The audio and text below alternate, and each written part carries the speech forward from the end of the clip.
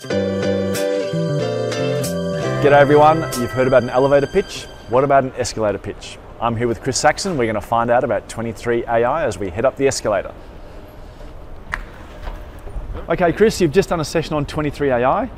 Give me some of the highlights. What are the features that really blow your mind on 23 AI? I mean, there's just so many features, it's hard to pick out a few, but I think one of the things that's been really cool is the AI vector search, which allows kind of semantic comparisons. So in the past, so we had a little demo, we had sports teams and give them silly names like runner-up and Champions United, and you can search for runner-up.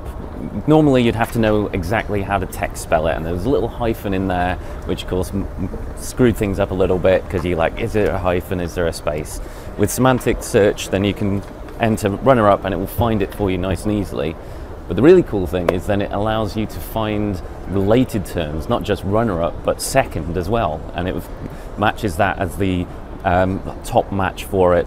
And you can find, if you put in loser, we've got relegated athletic as the top match. So I think that's a really cool way to find what people mean, rather than what exactly the text matching is searching for, because that was always a really big problem when you were searching for things. I have to admit, I always find when you're talking to customers, the common thing they often say is, why isn't my search like Google, where I just type in keywords and it somehow knows the understanding of it, all that kind of stuff.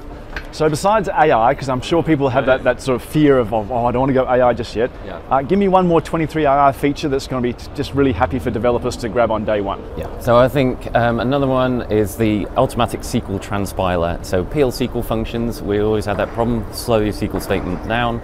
Now with a little flag, enable it, and the database automatically transfers it to SQL. So you get good performance gain just by enabling a flag.